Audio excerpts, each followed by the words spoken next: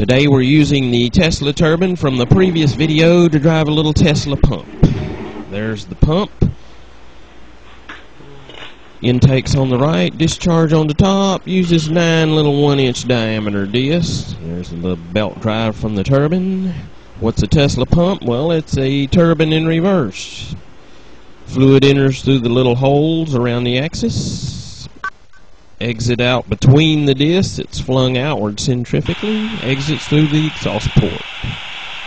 Here we are on the maiden voyage. First time tryout. And yes, it looks like it does work.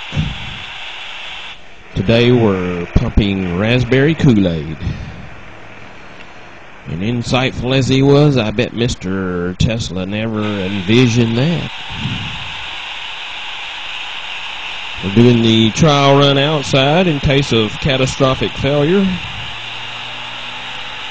Looks like all we have is a little leak around the seal.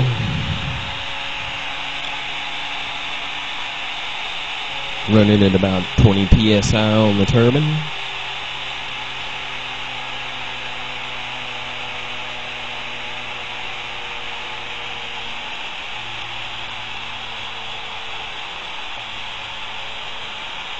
Probably pump waffle syrup or milk or just about anything you want to pump.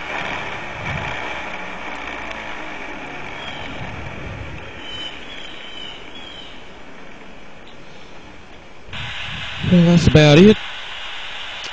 I guess maybe we should get rid of the evidence. Oh yeah. If a Tesla pump is a Tesla turbine in reverse, does that mean if you blow air into the exhaust port, the pump will run like a turbine? Why don't we find out?